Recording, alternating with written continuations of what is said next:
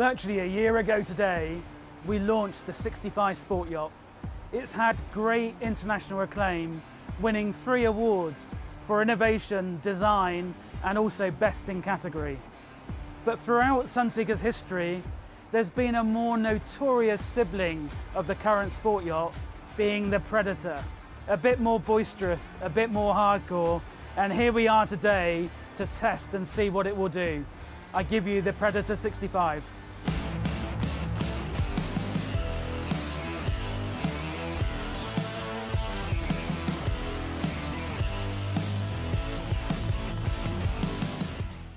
Now, what you remember is, although she's a Predator, she's got trim assist, keeps her nice and level. She's got a Seakeeper, which again takes out any of that roll when you want to be comfortably running along. But when we want to find out what she really drives like, let's turn all this off. So, Seakeeper, straight on the touch screen here, off it goes.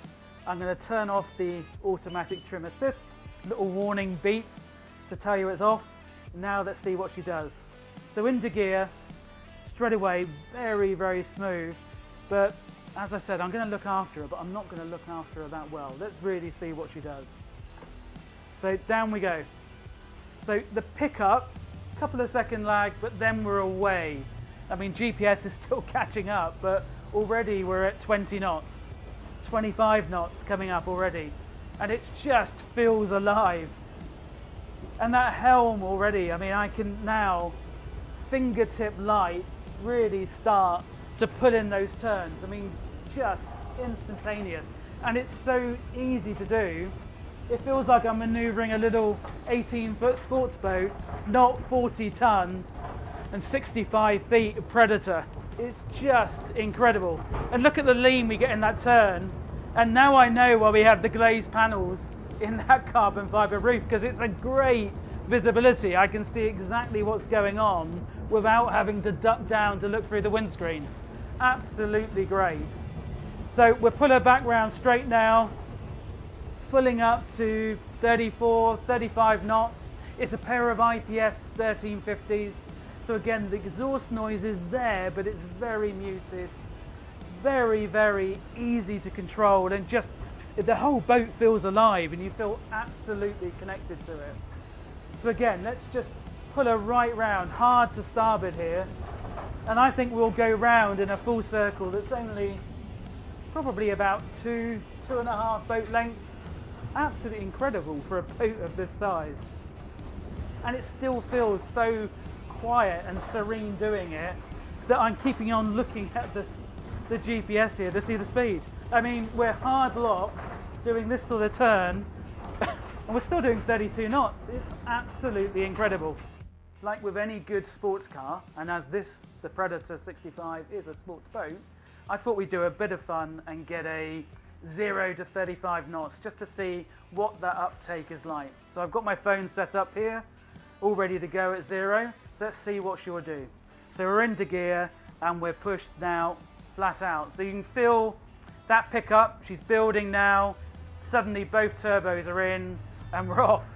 So we're already up to 15 knots, 10 seconds, 20 knots, 13 seconds, still going, still building.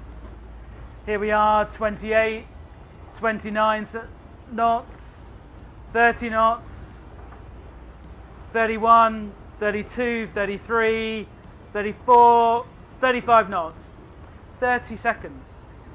This is 40 tons of boat that will accelerate from a dead standstill, we weren't cheating in gear, to 35 knots in 30 seconds. Absolutely incredible. And just goes to prove what this Predator will deliver in driving fun and driving ability. So we've seen that performance, we've seen the turn angles, the 0 to 35 knots, and all of that's driven by what we call the Volvo IPS 1350s. It's actually a pair of D13 1100 horsepower Volvos that are buried down below the deck here in the engine room. Now I thought, as we're out here, let's go and see and feel what those engines really feel like, because they're so muted normally when you're running. Let's go and see. So I'm going to put these on, take a camera with me, and then Tristan here is going to go and give us some speed, and let's see what it feels like.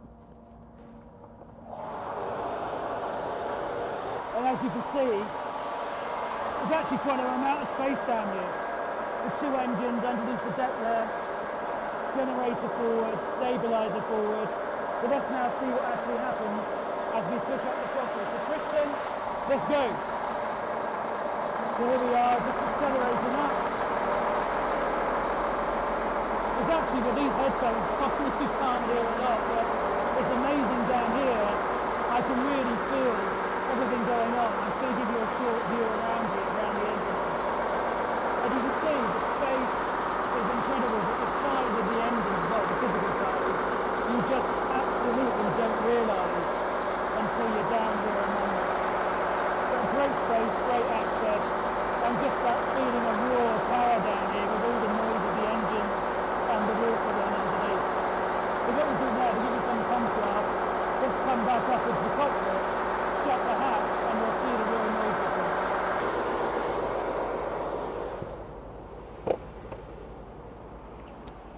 Incredible. I mean, the feeling you get down there, the noise and the feel of the water is so completely different to here. And obviously with the headphones on, I'm hearing very little, but just the difference you feel in the air pressure and the noise and the power, quite fantastic. And hopefully give you another insight onto really what makes this Predator drive along. So what a great afternoon. I mean, the Predator just proves itself that it's all about that drivability, the fun behind the wheel. And as I said earlier, it's probably the slightly naughty relative, the naughty sibling, as against its sport yacht that launched last year. But great fun, great ability. It's like driving a small sports boat. And for sure, you're never going to want to get to your destination because it's just too much fun. And on that note, I'm going to leave you. If you're interested, please contact your nearest dealer, go on sunseeker.com. But I'm off to have some more fun. Thank you very much.